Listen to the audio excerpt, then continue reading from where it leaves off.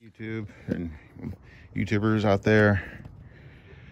This is my wife's Honda Odyssey. It's got a 3.5 liter VTEC VCM engine, which is a variable cylinder management.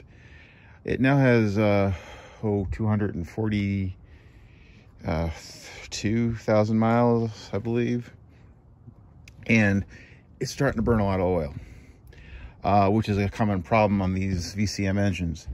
If you want to, you can buy an add-on, an extra aftermarket one called S-VCM Controller or VCM Muzzler or whatever. And to install it, this is what this video is going to be about, is what it does is it disables the car from running in a 3-cylinder mode. So it runs as a V6 always. All cylinders running, firing. You'll lose maybe 1 to 2 miles per gallon, but it supposedly will not burn as much oil. What the problem is it builds up these 3 cylinders in the back here. They build up, oil starts to fill them up, and it burns oil or leaks it, or it causes valve cover gaskets to start leaking and consuming a lot more oil. And you can actually, in extreme cases, it can cause a hydrolock situation and actually, cause a piston to crack, rod, excuse me. That's an extreme case. Well, what I'm going to do here is I bought this, this S-VCM controller. This is the directions that come with it. Off of S-VCMcontroller.com. And what it does, this is it, is it will, you put it in front of the temperature sensor, and it's that one right there. I will show you how you get that out. You push it, the little push thing on the back of it, and you can pull it out. It's a little tricky. And then you basically, you put this, you plug this into it, and then you plug the wire there into this, and then you hook this up with the positive terminal on your battery, and you zip tie some stuff down. And you only do this while your car is cold. Do not do this when it's warm, because and what will happen is the temperature reading on the car may not be as high as what it really is, because it's playing around with that, and when the car's not warmed up, or at least it doesn't think it's warmed up, it will not enable the VCM or the deactivation, thus keeping them running on 6 cylinders at all times. Now, you will also, if you start, also I'm starting to feel some in cruising mode, some, I don't know what, not shudder, but some imbalances from the engine. I can feel the car shake a little bit until you hit the gas again, which then turns off the VCM, deactivates it, and then it goes forward, and you don't have a problem. Those are some electronic dampeners or whatever somewhere that are quite expensive to replace.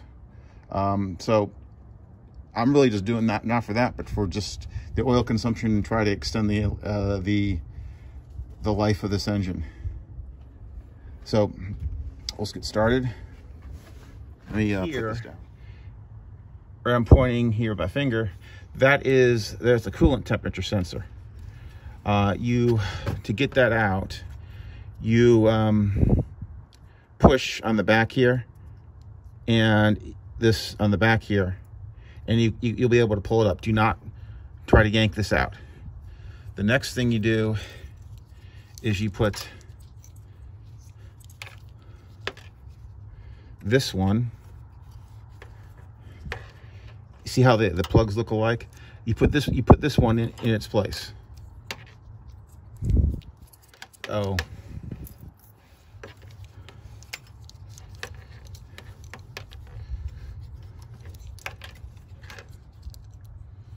I believe it would be like this.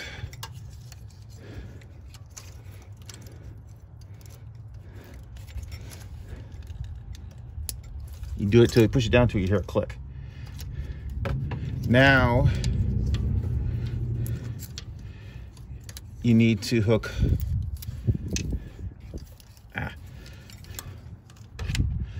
the other part to the factory wiring here.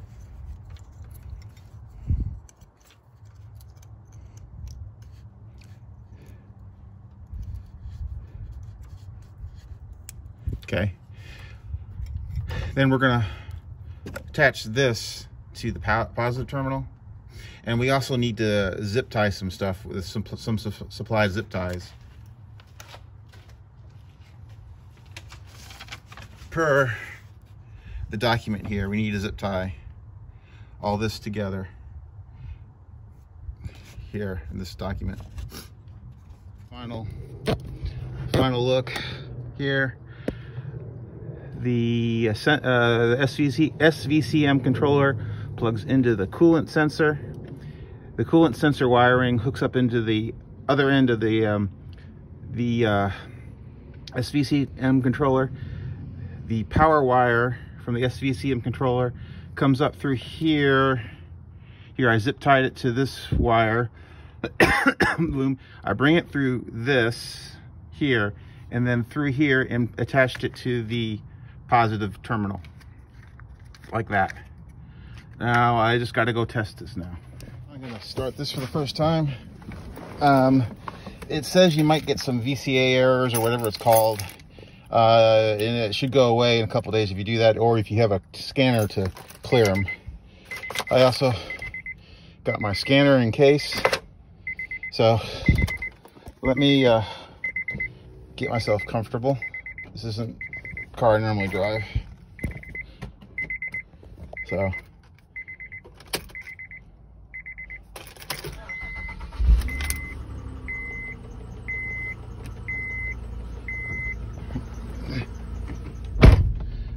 far, no check engine light.